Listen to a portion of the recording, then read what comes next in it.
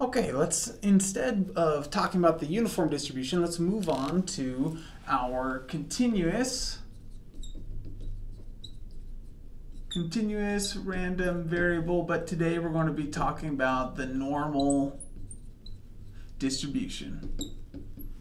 Okay, so the normal distribution is also kind of known as like a Gaussian curve, is one of the fundamental pieces of statistics, and we're going to be using this concept for a long time in here to come. So what it is it's this simple idea of like a bell curve, where we have the majority of our observations in the center, and with extreme cases kind of tailing off. You can think about this as like heights of individuals.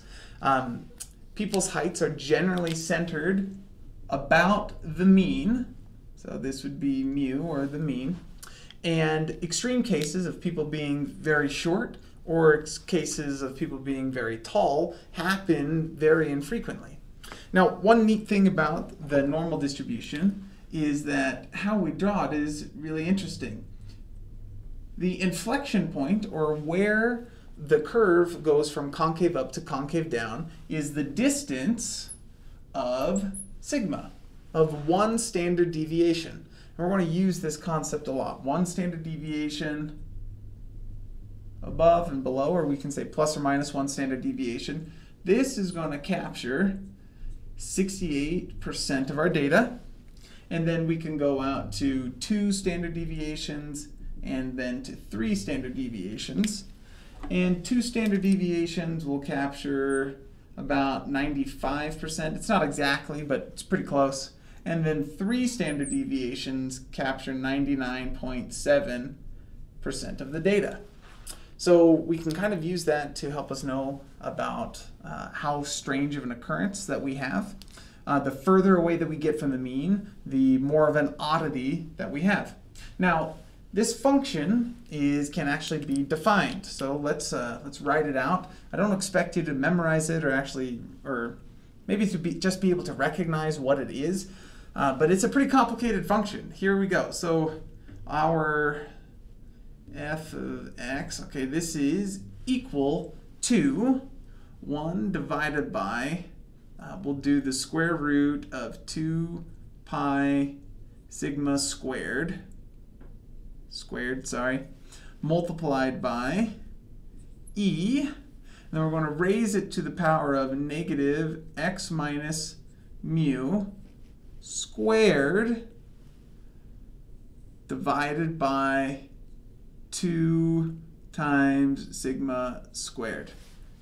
Let me make that 2 a little bit bigger. It's a little unnecessarily small. 2 times sigma squared. Okay, so it's kind of big, it's kind of ugly. If you need to get some more reference about it, we can go look at this in the book. But that gives us the definition of this curve. Now, unlike the uniform distribution, the normal distribution stretches from positive infinity to negative infinity. There isn't an upper and lower bound. And so in order for us to fully define the normal distribution, we again need 2 pieces of information, but it's not the max and the min. And you'll see it written a lot of times like this. We'll see the capital N that denotes that we're normally distributed. And then they'll give us the mu, or the mean, and they'll give us sigma squared, or the variance. So to fully define it, we need we for sure need the mean, and then we either need the standard deviation or the variance. And that fully defines out our curve. Some interesting things about the normal distribution: it's symmetrical. So if you fold it about the middle, it's the same both to the left and the right, which is really nice. It means that the mean, the median, and the mode are all right at the exact same point. So other things about it are that we're going to still use the same principles about trying to determine the probability of an event happening. So we know that from the mu, we know that 50% of the data is less than mu and 50% is above. That's really nice to know. And then if we wanted to find the probability of being between 2 values, we would just be looking at what proportion of the area under the curve is captured between 2 spots. So I look at between these two values and I'd say, I don't know, there's probably maybe, somewhere between 40 to like 60% of the data between those two spots. Now, when we did it with the uniform distribution, you could just look at the area of the box. You could do the range multiplied by the height of the uniform distribution, and that would give you the area. This one is much more complicated. In fact, even calculus has difficulties doing this, as this is an equation that you can't even integrate. So you have to use kind of approximation techniques, and thankfully I'm not going to drag you through all that. We've got software that will do it for us.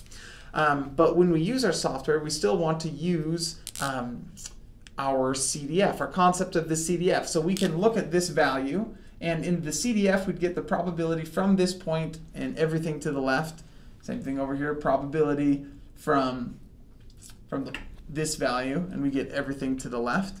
And then to find the probability of being between these 2 points, we take the probability from here to the left, subtract the probability from here to the left, and then that would give us the probability that we are looking for.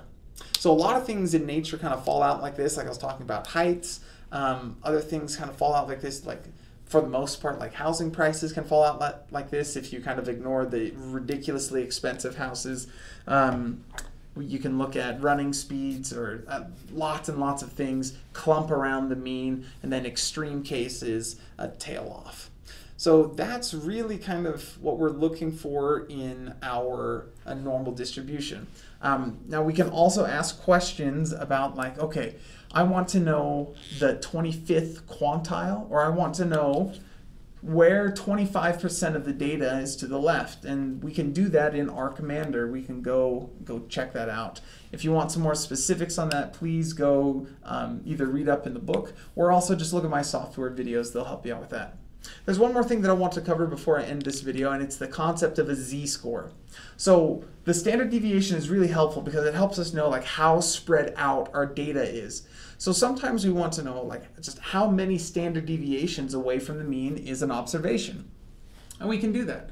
So this is called our z-score. Let me get a different marker.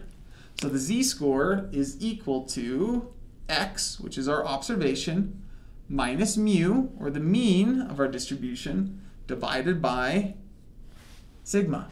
This will give us both how far away from the mean we are, and also the direction. Are we above the mean or are we below the mean?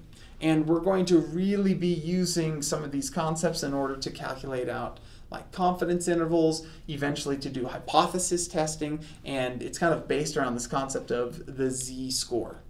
So this is our normal distribution. Thankfully, the principles that we learned with the uniform distribution are the same. And I hope that helps you out. Please watch the videos, and good luck.